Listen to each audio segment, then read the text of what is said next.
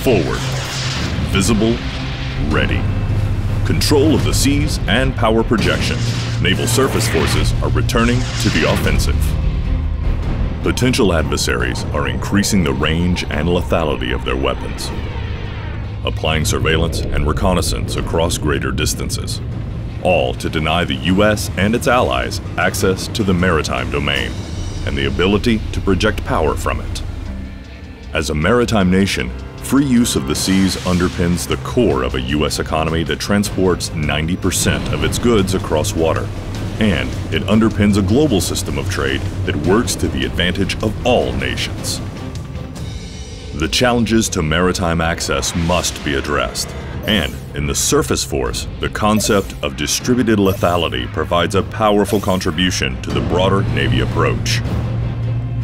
The ability to exert sea control where necessary, when necessary, enables joint force access to the other domains of land, air, space, and cyber. Greater lethal power across larger geographical areas is the key. We will add offensive power to the force, to our cruisers, our destroyers, our littoral combat ships, our amphibious, and our logistics ships, and then employ them in dispersed adaptive force packages capable of executing a specific range of critical missions. Distributed lethality demands capability increases to existing platforms and payloads that are prioritized and opportunistic. It also provides a roadmap for the design of new ship classes. More powerful ships capable of creative deception using active and passive defense technologies will force an adversary to apply his limited surveillance and targeting resources, not to mention his weapons, across a larger and more confusing target set.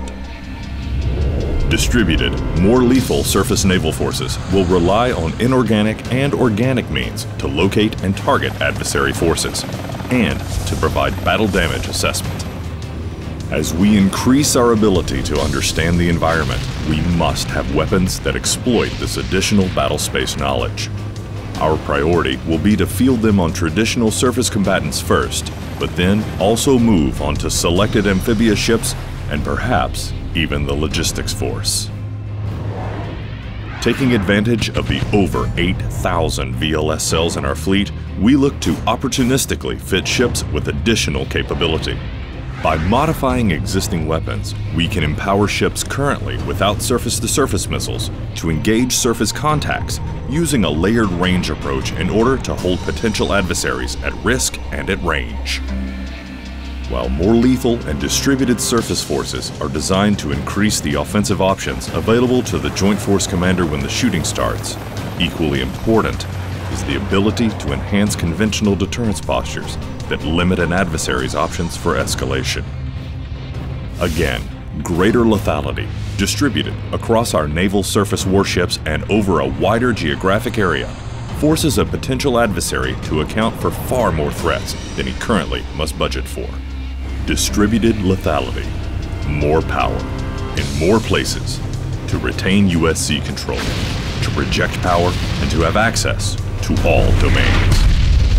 Naval Surface Forces, forward, visible, ready.